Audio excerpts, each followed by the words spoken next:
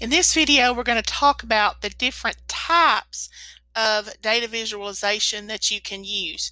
Now, this is not by any means a comprehensive list, but these are some of the more basic data visualization graphs and tables that are used. Now, regardless of the type of data visualization display that you use, all pictorial or graphical displays of data should have a title.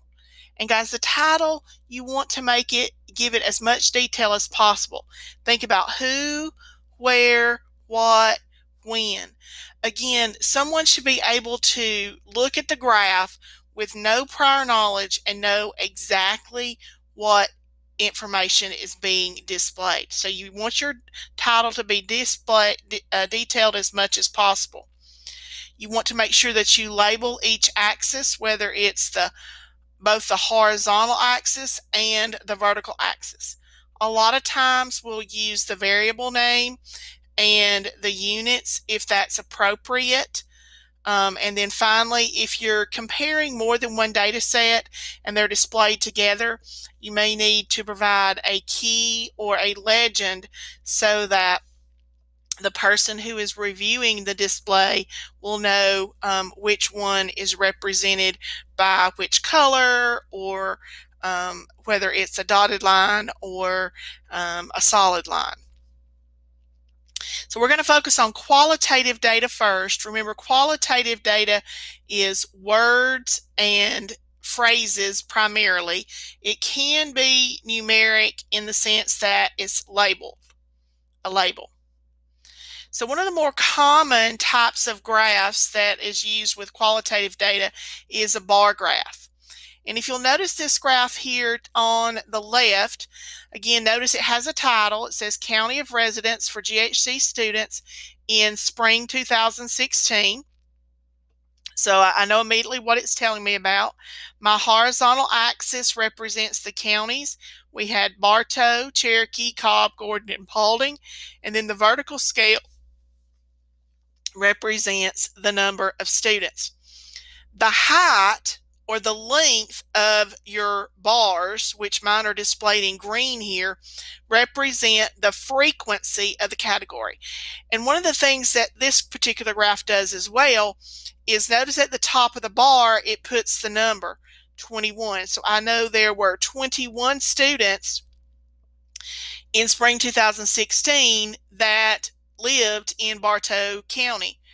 There were 7 students surveyed that lived in Cherokee. So that it helps you out because you don't have to kind of guesstimate where it is. Notice there are gaps between the bars because each one of these counties or each one of these categories are individual. They're kind of like a standalone. So, I mean, you don't really have someone that lives in Bartow Cobb. Okay. They either live in Bartow or they live in Cobb. They don't live in both. So the gaps help to indicate that these are separate individual categories.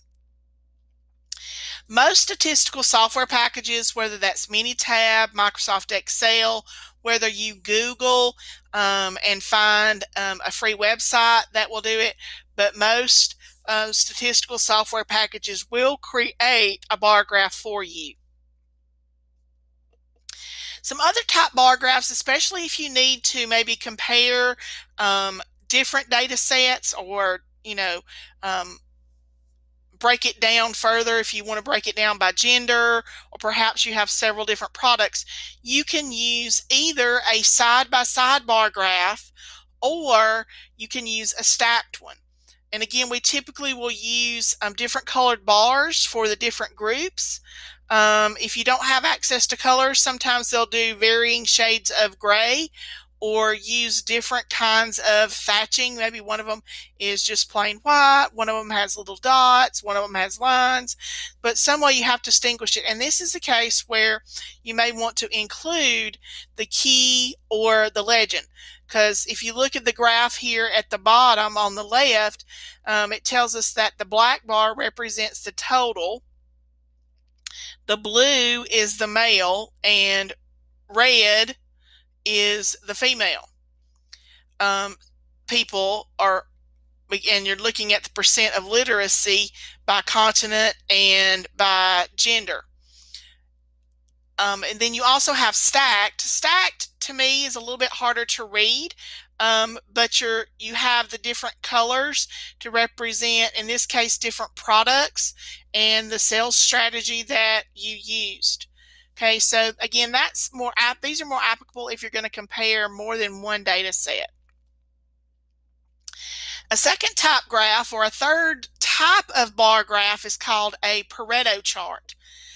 One of the benefits of a Pareto chart is that rather than have the bars in typically alphabetical order, they're in order of frequency. You have the highest frequency first, and then it goes down from there. And you can run a line to show the cumulative percentages or the cumulative frequency as you go. And so, like, for example, I know that lack of training is 55% in terms of people who had unsatisfactory customer service. I then know, again, and I may have to estimate, but then I have inadequate pay, flawed communication, and so forth. So a Pareto chart is still a bar graph, but you do it in order of frequency from high down to low. So it helps you to immediately see, oh, here's where our biggest problem is. Also, with qualitative data, the other type chart that you'll see used a lot is a pie chart. With a pie chart, each slice of the pie represents the relative frequency or the percentage of each category, and it allows you to see how each category compares to the whole. Pie charts you'll see used a lot when you're maybe displaying budgets and thinking about how much you're going to spend in the different categories for materials, for labor, for advertising, and so forth. So it allows you to see how each category compares to the other, or how the whole 100% budget, if you will, is going to break down. So the two primary graphs or charts for qualitative data are a bar chart and a pie chart. And again, most statistical software packages, Minitab, Microsoft Excel, will create a pie chart for you. So let's switch gears to quantitative data. Quantitative data, one of the most useful, or the one that's used most often, is called, a histogram. And a histogram is similar to a bar graph, but notice it doesn't have gaps between the bars. Okay, it displays the data from the frequency distribution, from the table, once you've organized your data into a table. The horizontal scale, okay, is labeled either using class boundaries or using class midpoints. It depends on what technology you're using. It may also depend upon the researcher. In this particular example, the graph at the top for quality defects has the class midpoint, and the graph at the bottom is using your class boundaries. Regardless, your vertical scale is the frequency. So how much each tells. And then we could talk about, and we probably will much later, talk about the shape of the graph. Do you have a lot of values on the low end or a lot of values on the high end, or do they seem to be kind of close together or grouped together in the center? And I already pointed out that in terms of the graph, that the bars are what we call contiguous.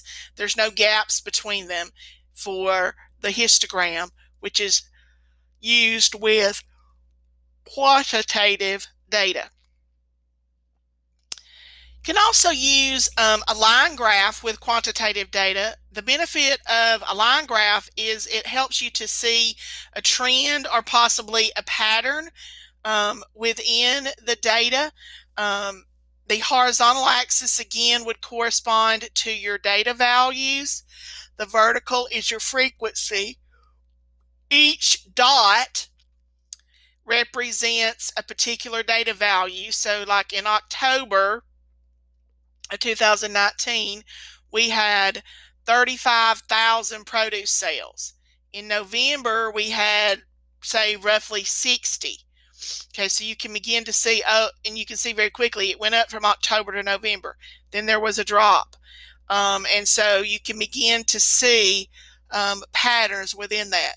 The dots represent each data value or data point, and then they're connected, sort of like playing dot to dot. You can also have multiple lines on the same graph. Again, you just need to provide the key or the legend. In this one, the blue line represents desktops, the orange is laptops, and the gray is tablets. And so it allows you to make a comparison between those three different type products from month to month, and lets you see whether the trend was up or down, or in relationship to one another. That one you see a lot in relationship probably to stocks,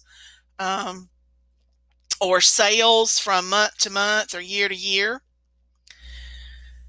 A third quantitative graph is a box plot. A box plot usually displays the 5-number summary and the outliers of a data set. And it always has 25% of the data values between the minimum and a quartile. It actually displays the quartiles. And remember, quartiles divide your data into 4 equal areas or equal parts, where each part contains 25% of the data. Between quartile 1 and the median, there's 25%. Between the median and quartile 3, there's 25%. And then finally, between quartile 3 and the maximum. And we can actually draw a picture of this. You can do it manually, but again, most statistical softwares are going to create a box plot for you. Some of them will do it vertically. Some of them will do it horizontally. So for example, with this vertical display, you have the minimum, and then you have a bar that is drawn up to the first quartile. You have the median is indicated, the third quartile is indicated, and then you have your maximum.